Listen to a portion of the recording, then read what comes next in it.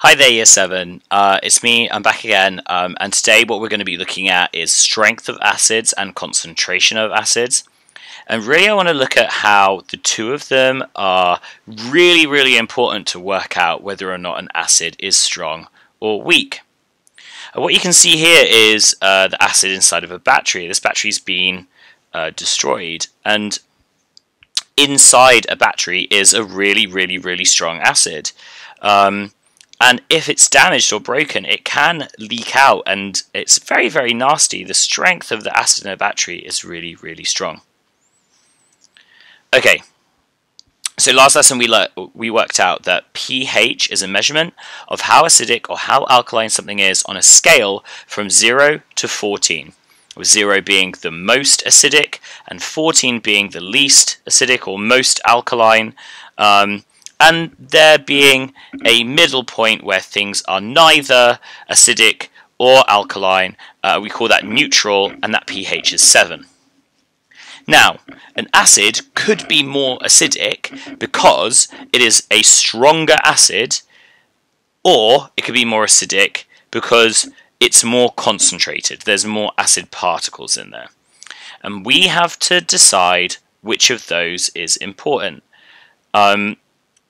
Things can have the same reactivity, the same acidity, the same pH, and they could be different strengths or different concentrations. So it's really important that we understand the difference between the terms strength and concentration when it comes to acids, and that's really going to be the key thing that I want to focus on today. So, what is strength of an acid? Now, the strength of an acid is an unchangeable property that belongs to each individual acid. Each individual acid has a different acid strength, and we can categorize them as either strong acids or as weak acids. Some common strong acids are things like sulfuric acid or hydrochloric acid. Some common weak acids are things like citric acid and ethanoic acid.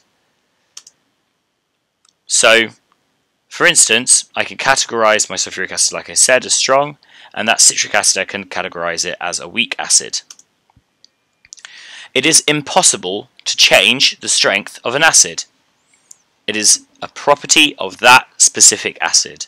So if you have a bottle of phosphoric acid, that is a strong acid, and you can't change it into a weak acid. Another way that acids can become more or less acidic is by doing concentration or dilution. If you dilute something, what you're doing is you're putting more water into the solution so that there are less acid particles there.